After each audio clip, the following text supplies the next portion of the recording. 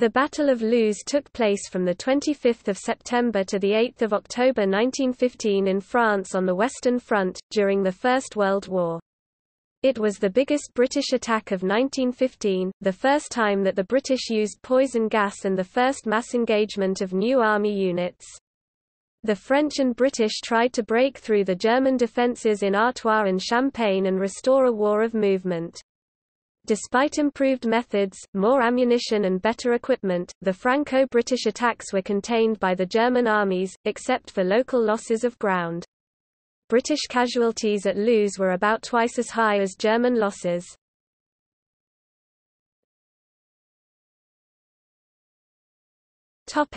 Background.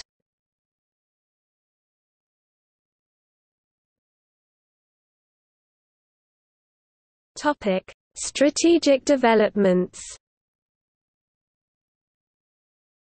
The battle was the British part of the Third Battle of Artois, an Anglo-French offensive known to the Germans as the Herbstschlacht Autumn Battle.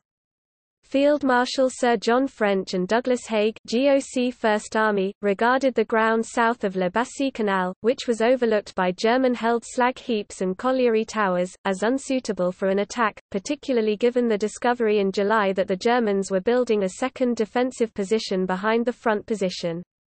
At the Frévon Conference on 27 July, Field Marshal French failed to persuade Ferdinand Foch that an attack further north offered greater prospects for success. The debate continued into August, with Joffre siding with Foch and the British commanders being overruled by Herbert Kitchener, the British Secretary of State for War, on 21 August. On 3 May, the British decided to use poison gas in military operations in France. At a conference on 6 September, Haig announced to his subordinates that extensive use of chlorine gas might facilitate an advance on a line towards Douai and Valenciennes, despite the terrain, as long as the French and British were able to keep the attack secret.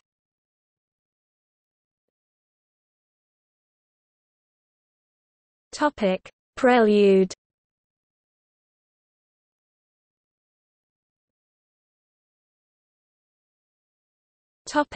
British offensive preparations. The battle was the third time that specialist Royal Engineer tunnelling companies were used to dig under no man's land, to plant mines under the parapets of the German front-line trenches, ready to be detonated at 0 hour.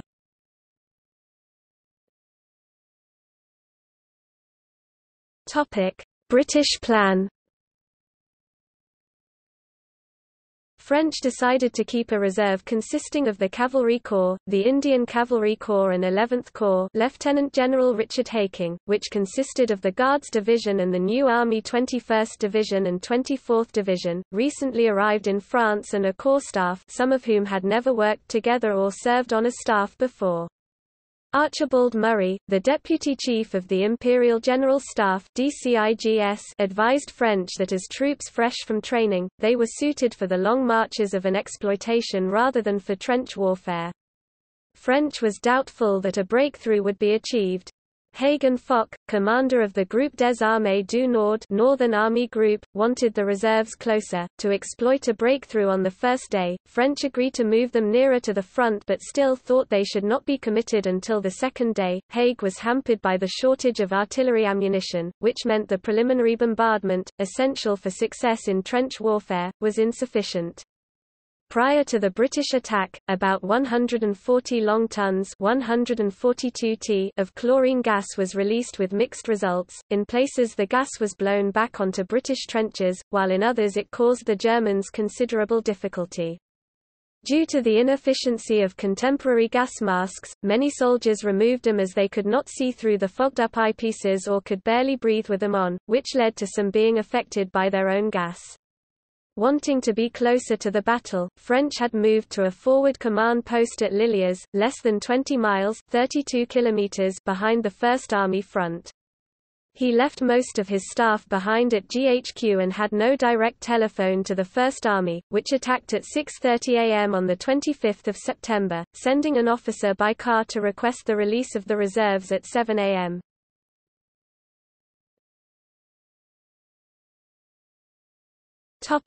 Battle.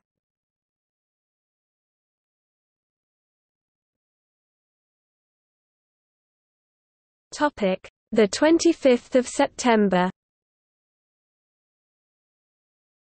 In many places British artillery had failed to cut the German wire before the attack. Advancing over open fields, within range of German machine guns and artillery, the British suffered many casualties. The British were able to break through the weaker German defences and capture the village of Loos en Goal, mainly due to numerical superiority. Supply and communications problems, combined with the late arrival of reserves, meant that the breakthrough could not be exploited.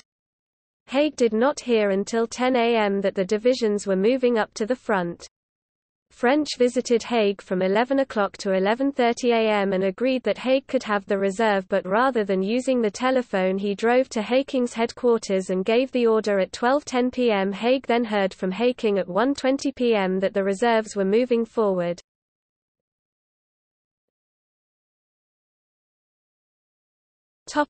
26 to 28 September. When the battle resumed the following day, the Germans had recovered and improved their defensive positions. British attempts to continue the advance with the reserves were repulsed. 12 attacking battalions suffered 8,000 casualties out of 10,000 men in 4 hours. French told Foch on 28 September, that a gap could be «rushed» just north of Hill 70, although Foch felt that this would be difficult to coordinate, and Haig told him that the First Army was in no position for further attacks. A lull fell on 28 September, with the British having retreated to their starting positions, having lost over 20,000 casualties, including 3 major generals.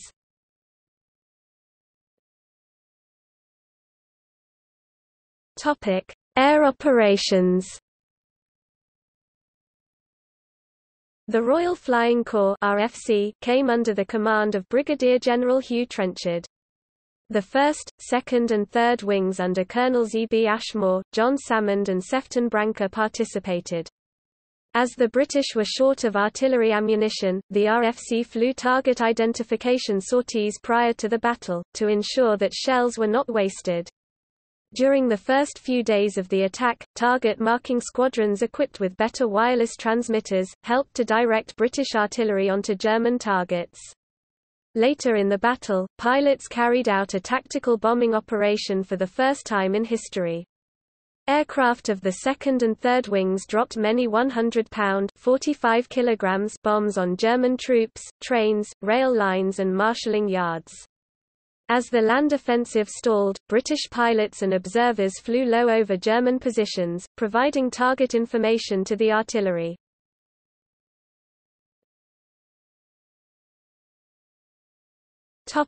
Aftermath.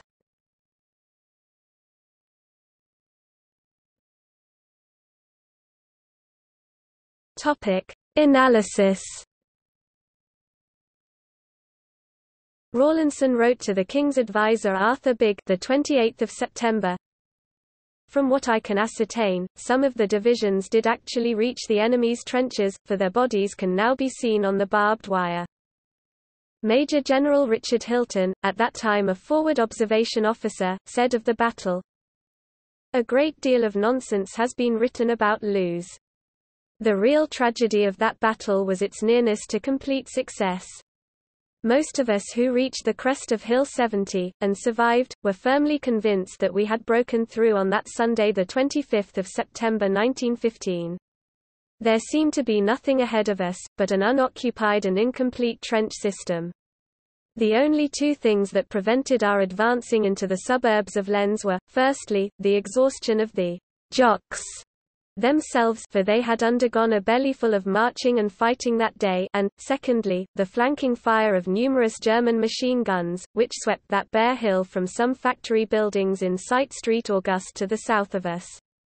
All that we needed was more artillery ammunition to blast those clearly located machine guns, plus some fresh infantry to take over from the weary and depleted Jocks. But, alas, neither ammunition nor reinforcements were immediately available, and the great opportunity passed. The 12 attacking battalions suffered 8,000 casualties out of 10,000 men in 4 hours. French had already been criticized before the battle and lost his remaining support in the government and army due to the British failure and a belief that he handled poorly the reserve divisions. French was replaced by Haig as Commander-in-Chief of the British Expeditionary Force in December 1915.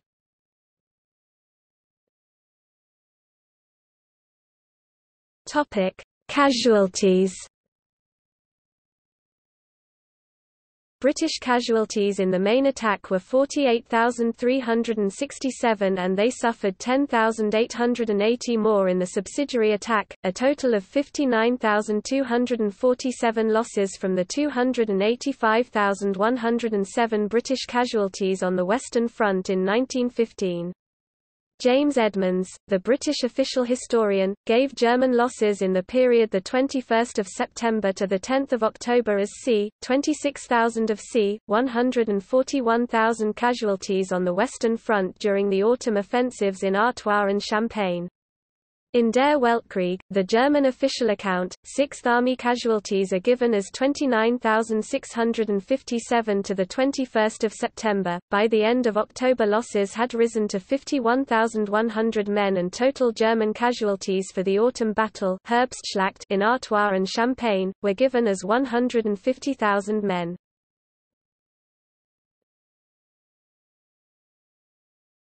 Topic: Subsequent operations.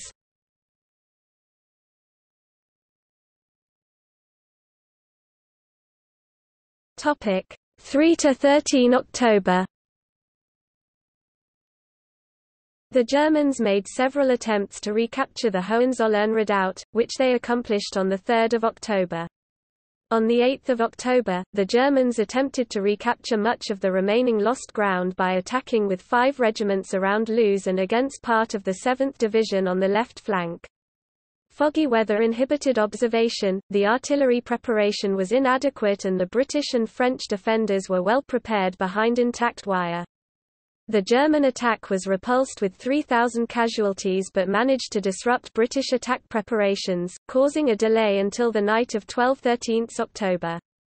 The British made a final attack on 13 October, which failed due to a lack of hand grenades.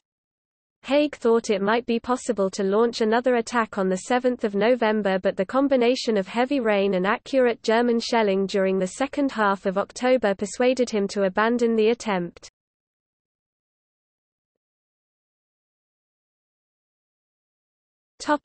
Commemoration. The Loos Memorial commemorates over 20,000 soldiers of Britain and the Commonwealth who fell in the battle and have no known grave. The community of Loos in British Columbia changed its name from Crescent Island to commemorate the battle, and several participants wrote of their experiences. Robert Graves described the battle and succeeding days in his war memoir Goodbye to All That 1929. Patrick McGill, who served as a stretcher bearer in the London Irish and was wounded at Loos in October 1915, described the battle in his autobiographical novel The Great Push 1916, and J. N. Hall related his experiences in the British Army at Loos in Kitchener's Mob 1916.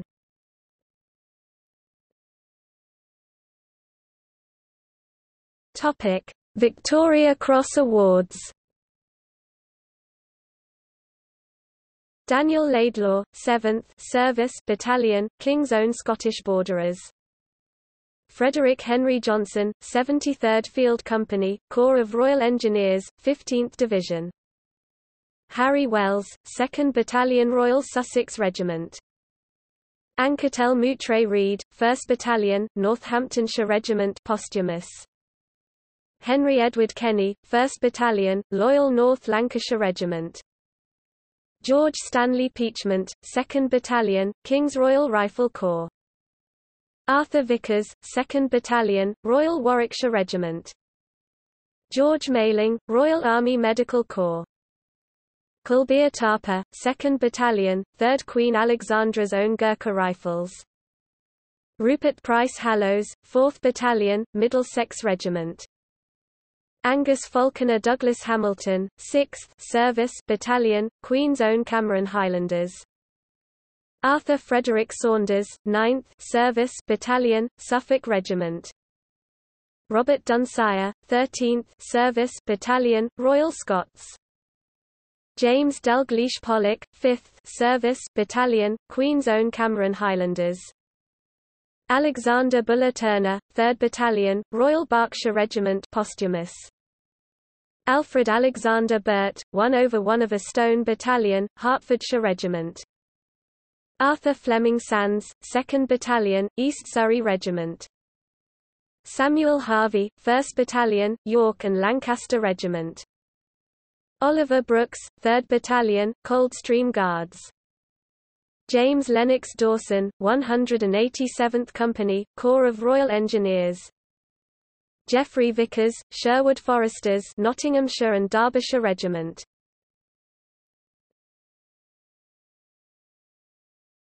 Topic. See also: Charles Sawley John Kipling. Topic. Notes. Footnotes